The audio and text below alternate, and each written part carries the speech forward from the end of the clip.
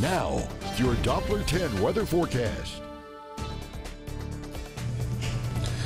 Hey, good afternoon, folks. It was a soaker earlier today across much of Corpus Christi.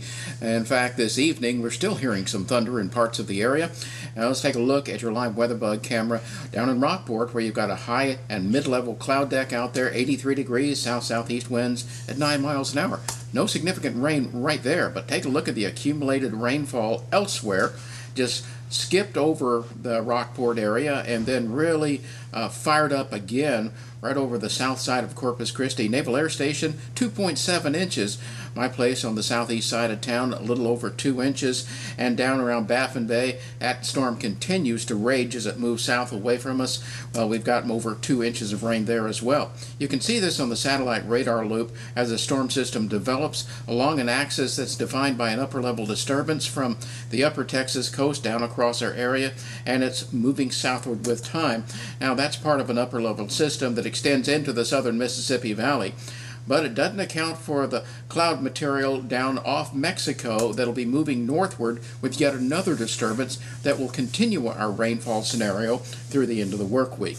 You can see that most temperatures across the states in the 80s and 90s, Del Rio at 101 degrees, and Corpus, the cool spot, at 76. In fact, there's that large area of rain-cooled air lingering over much of the coastal bend, where you've got temperatures ranging from the middle 70s to the lower 80s. Where it didn't rain, yes, it's hot. Cotulla sitting at 96 degrees. It's substantially drier out there.